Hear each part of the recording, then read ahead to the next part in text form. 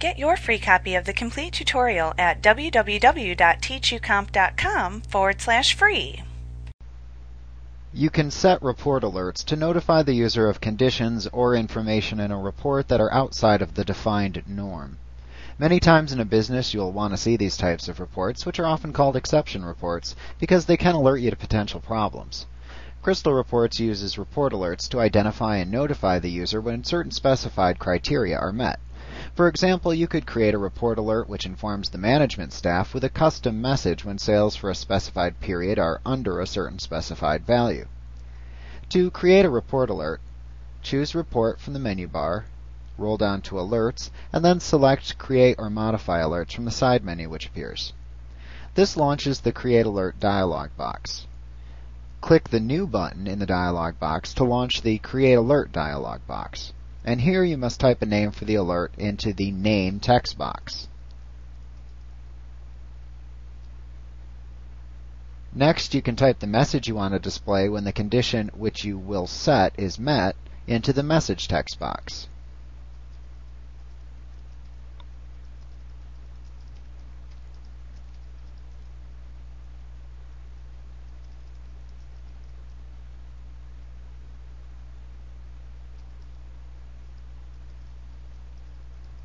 Note that if you wanted some sort of custom message that made a reference perhaps to values in the actual report, you could click the X2 button to the right of the message text box and create the formula in the formula editor instead. And that message then would be displayed when the criteria is met. Now just click the Condition button to invoke the formula editor, where you can create the formula that, when met, will trigger the display of the message which you created. So for example, in our report here, let's say we wanted to know when the sum of orders for each employee was less than or equal to 30,000 for the year. That triggered low sales. So we would click the Save and Close. And also note that the Enabled checkbox is checked, which indicates that the alert is on right now. So if we click OK in the Create Alerts dialog box, you can see that low sales is enabled. If we just double click on it in this box to edit it, you can uncheck the Enabled checkbox and click OK to temporarily deactivate or disable an alert that you've created. And that saves you having to delete the alert. You can always select it and then click the Edit button at the right to bring up the Edit Alert dialog box again, where you can enable it by checking the Enabled checkbox again and clicking OK.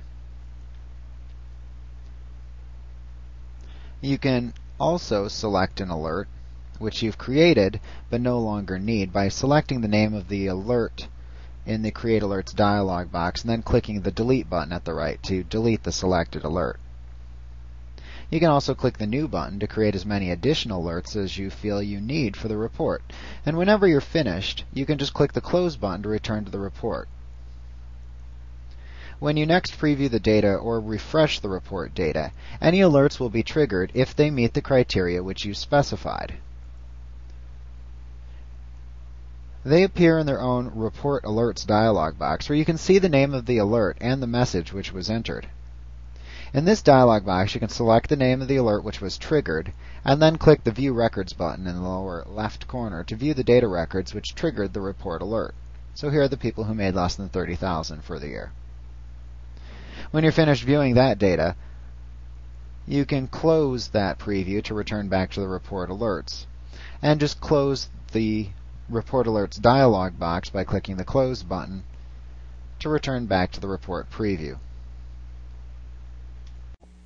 Like what you see? Pick up your free copy of the complete tutorial at www.teachucomp.com/free.